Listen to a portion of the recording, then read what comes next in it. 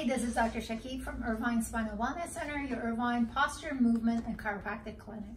I'm here with my massage therapist, Lex, with quite a few years of experience, and I wanted to ask her questions that a lot of people have about massage in general. So stay tuned.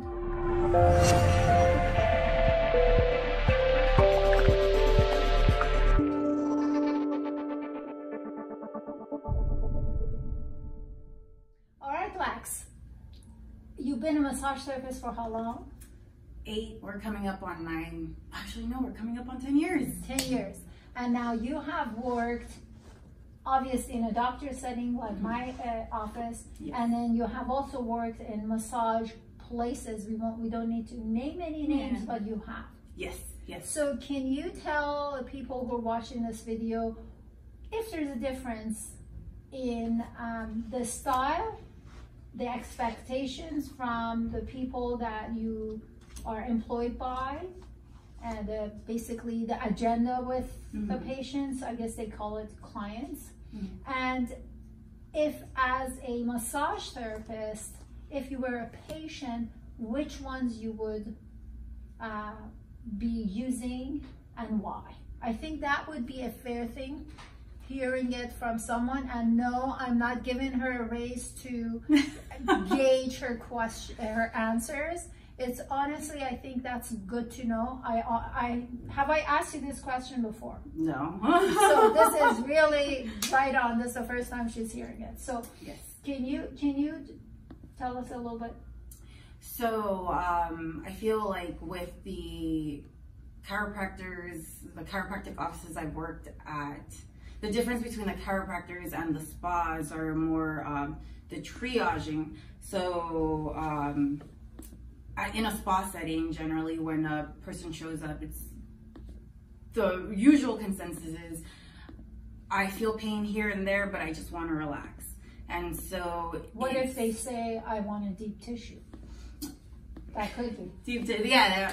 So I have a lot of feelings about the phrase deep tissue because it is misconstrued with deep pressure, and deep pressure and deep tissue are not the same. They do not mean the same thing, but they're used interchangeably, not just by patients and clients, but also by massage therapists. So maybe we should do one video, the difference between deep pressure and deep tissue massage. I think that's a good one. So maybe we put that at the end of this one. So we'll just skip that, just knowing that there's a difference between deep tissue and deep pressure. Yeah. And then moving on to when you're seeing, let's say you're seeing people with aches and pains in a spa setting or in massage places, we'll call it. Massage places.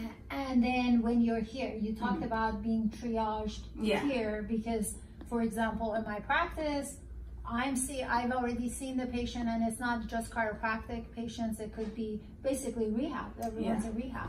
Yeah. And then I give you a heads up what's going on. Yeah. So go ahead. I don't want to take over the show. So when people come into more of a clinical setting environment and they say that they have aches and pains, I'll assess them and see what their range of motion is if you haven't already given me a heads up. And then I can gauge whether they need more of a neuromuscular therapy approach, which is a bit more comprehensive, or if they need more of a maintenance type massage. So that would pull in either a deep tissue type of massage or a combination massage, because I don't only do Swedish. I'd rather not do only Swedish, but in certain cases for maintenance purposes, the massage could be more Swedish based than a combination. So when a patient comes in a clinic setting, they actually have health issues, clearly, because this is not a massage parlor. So if you're going for a, like, oh my God, it feels so good, relaxation massage, that's not going to be happening in a clinical setting. So in those instances, does your style of massage change? Oh yes. So how is it, and you've worked in other doctors' offices as well. Do you think that going from a doctor to a doctor, your style of massage has to change to fit that office? Do you find that or not? I always wondered. Generally, no. I feel that the different chiropractic offices that I've worked in pretty much just let you do what you feel is right. Except for here. Except for here. But I feel like in this office, it's all about having a compatible methods of. So you know what I really enjoy working with you is that there's that collaboration piece, whereas in other offices it's been more like you're just gonna see them again next week, so do what you will. Where here you and I, the interplay is more, these are the issues, and then I can go ahead and work on those issues as opposed to just wildly trying to figure out without any input from the doctor. And I think that's important, clearly, because the way I look at it is massage is an extension of what I do. And so in our office with everyone else in the team, our approach is to improve the posture with postural neurology, with neurokinesiology, DNS stuff. And then if there's any soft tissue cleaning that has to happen to release some of those joints for better performance in the rehab section, then that's what we do. So I know that on many patients, we have basically had a long-term goal of how to approach an overall bigger area, not area on the body, but area in the rehab that we have broken down into pieces. And then there's definitely a collaboration, you reporting to me, of course through patient soap notes, and obviously me communicating to you. Do you not have that with other offices? No, in other offices that I've worked in, there's minimal note-taking, and there's almost virtually no communications between the chiropractor and I. That's not good. And so the training that I went through is very collaborative based. So having gone from that philosophy and then going into the workplace and not having any collaboration was kind of a shock to realize, like, oh, I'm completely on my own to help this person out. So I'm only working with what I know and what the patient tells me, but with no input from the doctor. Which doesn't serve the patient too well. What is neuromuscular massage? How is that different than, what is that? Let's start with that. Okay, so neuromuscular massage, we're really looking at the relationship between the nerves and the muscles, which really goes well with what you're doing here. With neurokinesiology. Yes. And so I like to think of it as I'm the cleanup crew and you're rewiring. So we're trying to get everything to mesh together. In the neuromuscular therapy, I'm scanning through every area of the body to see if there's any muscular and nerve response occurring at the same time. So then what would that look like? So look like is good that you said look like, because sometimes there's a nerve response that I can see radiating off into different parts of the body.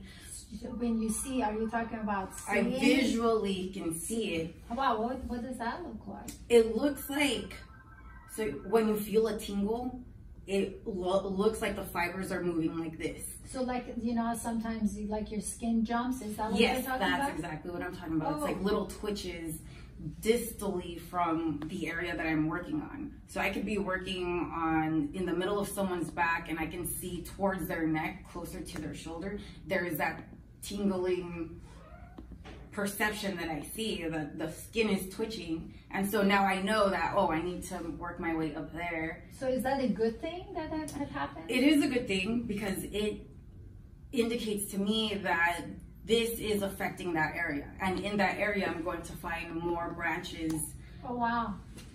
That's quite interesting. So is this only applicable to motor nerves, or now we're getting technical? Maybe we should gauge it down a little bit. Yeah. Because now that was definitely interesting. So I'm very interested in hearing more of this, just because you don't want to. So in general, if you were to be a patient or a client with a problem, would you go still to a massage therapist at a massage place and just tell them, hey, I need a deep tissue, I'm having some aches and pains here? Or would you go into a doctor's office in a clinical setting and do that? That just means you need to see the doctor first, right? Yeah. That's how it is in our office. Yeah. So I feel personally that it's better to see a doctor just to rule out any potential differential diagnoses that may be lurking in the body.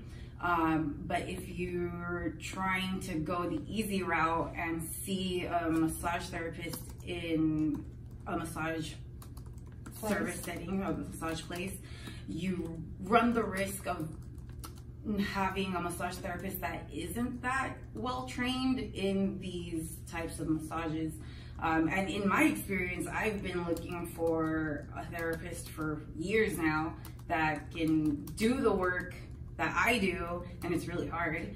I recently found someone because now I know where all the graduates from my school are at, where they're working. So I go to them and I know that they know what they're doing. Okay. So I guess if you're going to a massage setting and not in a clinical setting in a doctor's office, the best thing to do is to really see if the therapist that you're seeing is familiar and is trained in neuromuscular massage, and then I guess ask around and see if that therapist does a good job. Just because you're trained in something does not necessarily make you be good at it. But anyway, thank you so much, Alex, for sharing the wisdom. Thanks for watching. If you have any questions, make sure you use one of the methods of contact in the description box to contact me. And until next time, take care.